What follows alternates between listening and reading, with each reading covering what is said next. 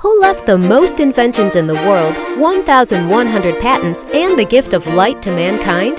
Thomas Edison. He had numerous inventions dating back to childhood, and thanks to this, he is called the King of Inventions. In particular, Edison's signature invention, the light bulb, changed daily life for mankind. However, there are those who would call him a successful businessman more than an inventor. It is also said that even the light bulb wasn't his invention, but was intercepted by him from someone else's work. Was Edison more of a con artist than a great inventor?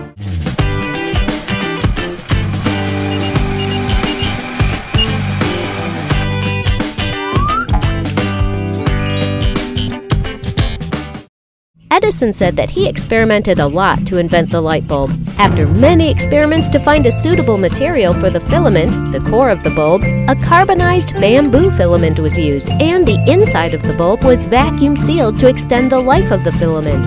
These experiments were a great success, and light bulbs spread to many homes. So we were taught that Edison invented the light bulb and it spread around the world, but the reality is a little different. The first bulb was invented by Humphrey Davy of England in 1816. Later, in 1835, James Bowman Lindsay invented his first incandescent bulb by improving upon Davy's bulb. However, Lindsay's incandescent bulbs were not commercialized due to their short lifespan. Then, Joseph Swan invented an improved incandescent lamp and applied for a patent in 1875. At that time, interest in light bulbs among inventors was explosive. In addition to those mentioned earlier, numerous inventors experimented with the bulbs, and Edison was one of them. Edison kept experimenting to popularize the light bulbs and found out about the existence of the incandescent lamp Swan invented. Building on Swan's idea, Edison invented the vacuum carbon filament incandescent lamp.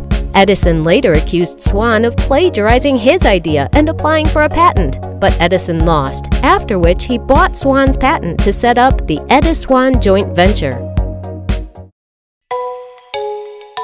Another invention of Edison, the phonograph, was also not an Edison original. In 1857, Martinville, a Frenchman, invented the phonautograph, which was the first machine to record sound, but it failed to play the recorded sound back.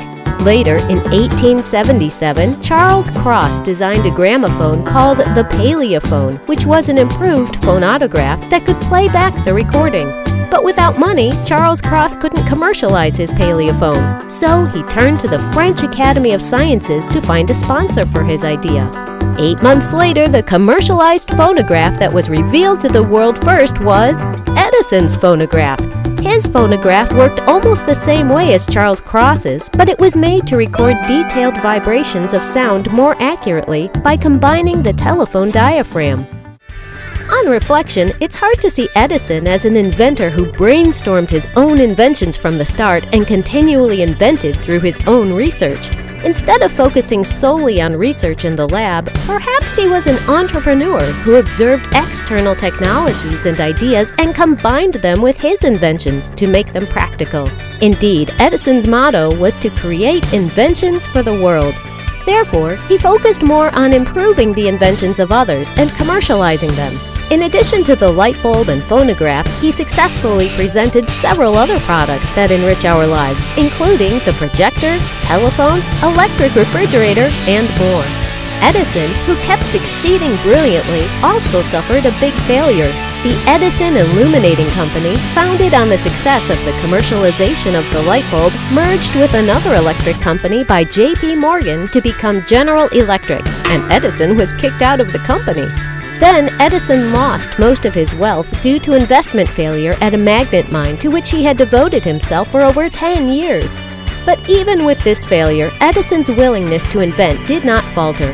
Although his later inventions did not succeed as well, he continued to invent until he died at the age of 80.